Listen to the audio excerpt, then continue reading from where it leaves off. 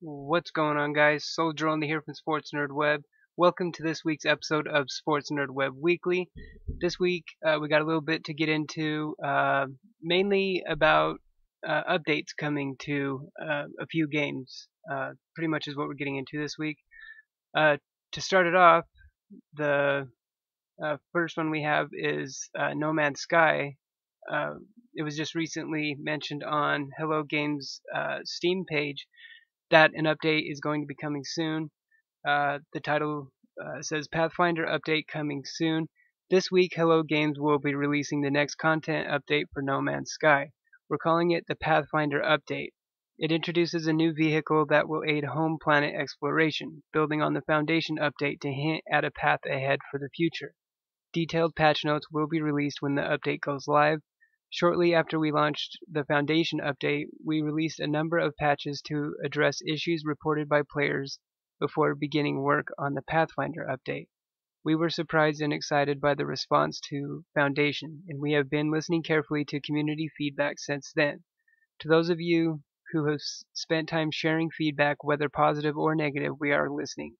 This is the next step in our journey. It shows the path forward. We hope you'll join us. Thank you, Hello Games.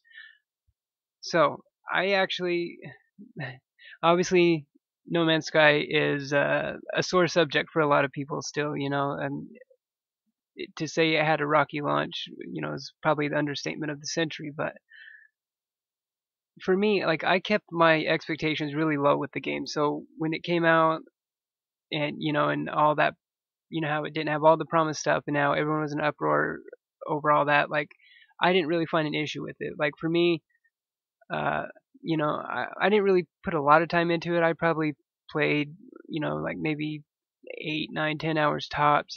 But like what the game did, it did well. Like you do have to commend the game for, for what it did do.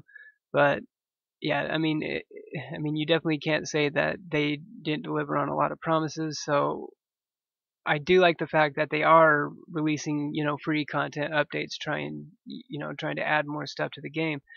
I mean, like I was saying, I haven't played the since the Foundation update, the last one they came out with. I haven't even tried that, but I did watch a little bit of it on stream. And pretty much what it looked like, it looked like a really simple, like base building mechanic and stuff like that. So it didn't really seem like enough to really, bring me back into the game. I mean, it is a fun game to, if you just want to relax, not really try anything really, really, you know, really hectic or action packed or anything like that. You just want to relax, chill night, and just fly around and explore some planets or whatever. It does that really well. So uh, I am curious though to see what kind of future content that they're going to be bringing to the game. Um, this one on this Pathfinder update, they didn't say like an exact date when it should be going live. All it said is that it should be coming soon. So I don't know. Still early in the month of March, so possibly this month. So we'll have to wait and see. What I'm really stoked for, uh, though, tomorrow for Destiny, Age of the Age of Triumph. The first Age of Triumph reveal is going to be tomorrow at 10 a.m. Pacific on Bungie's Twitch page, twitch.tv/Bungie, I believe is what it is. They actually already released a quick trailer, kind of previewing. It was really cryptic, in true Bungie fashion. There was a lot of hidden, messages in there, I'm sure. But I'm really stoked to see what this Age of Triumph is. Uh, in the trailer, it did show that we are going to be getting another book called Age of Triumph, and supposedly it says in the trailer that it's supposed to be the biggest book that they've ever had, which I think is a good thing because this, most likely this has to be the last update for Destiny 1, right? Like the last like actual content update. I'm sure we will probably get other, maybe like hot fixes or, small little things like that in the future, but this, I think it goes without saying that this is probably going to be the last like actual content update for Destiny 1. So this has to carry us over the summer until the inevitable release of Destiny 2.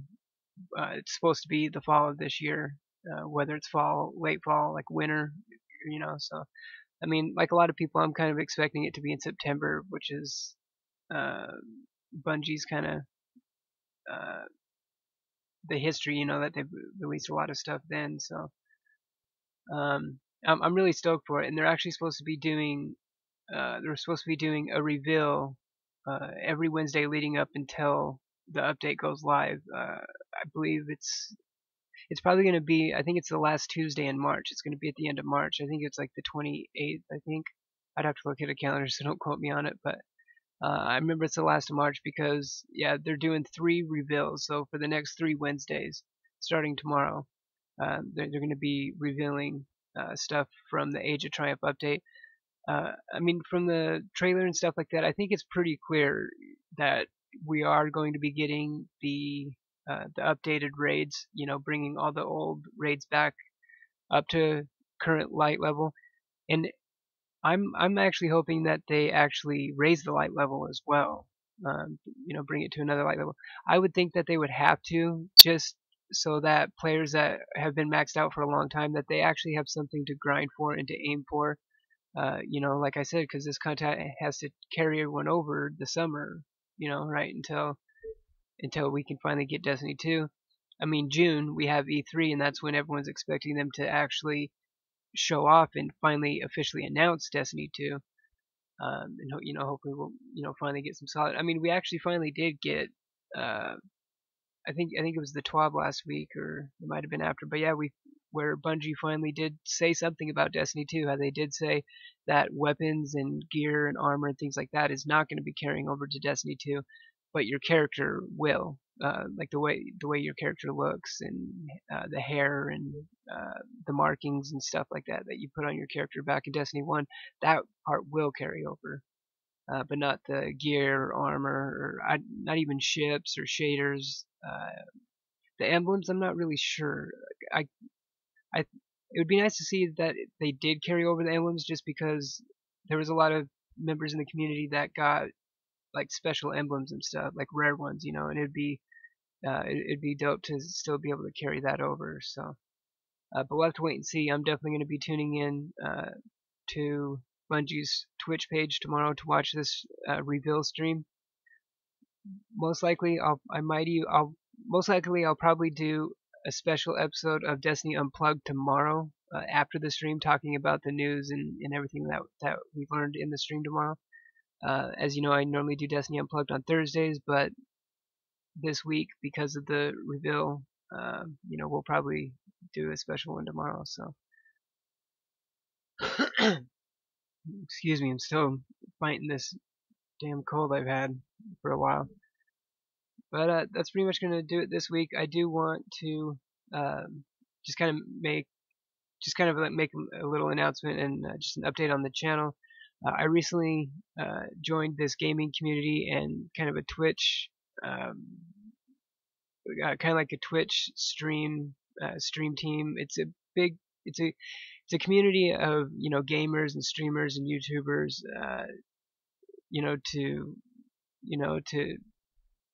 make friends with each other, support each other, with raids and stuff like that. I was just recently added into the group yesterday, and I've already had a huge, amazing experience with it. I had the biggest, warmest welcome, by a lot of the members of it, and it's really awesome so far. It really looks like an awesome community, and you can definitely see the support that all the members of the team have for each other, and it seems like a really good place so far, and I'm really stoked to be a part of it. If you're on Twitter, you can check out hashtag. I have it on the screen. Hashtag Team Emmmmsie. That's with 4 M's. Check out that hashtag on Twitter, and you'll see all the posts from all the teammates, and have a look at everyone's their pages, their channels. Check out their Twitch channels if they have them, their YouTube channels if they have them. Give them follows, subs. If you like their content, hop in their streams. Be sure to say hi in chat, and I'm sure they would